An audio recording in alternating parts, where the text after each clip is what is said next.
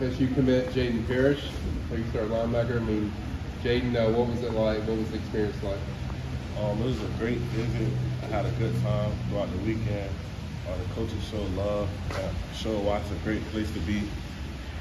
They made my mom and my dad happy. They're comfortable with me here, so that's why I feel like it's a great place to be. Did they talk in depth just about kind of their ways of using you or their plans for you, using you as far as in this season?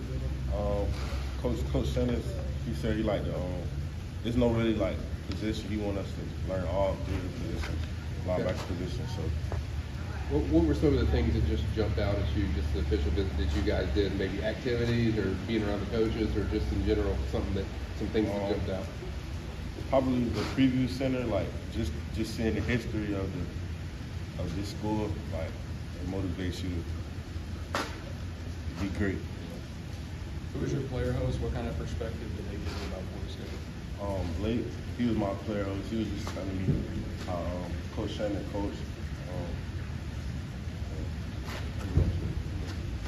Who are some of the commits that were here with you, or just recruits who were here with you, who you got to spend some extra time with, get to know a little better?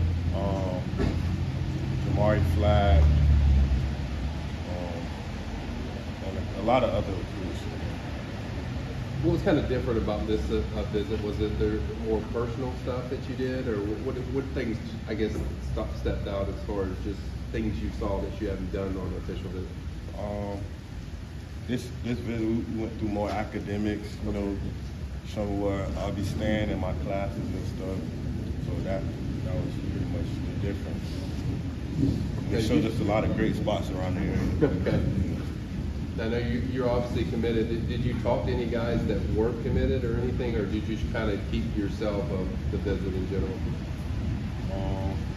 No, not really. Okay.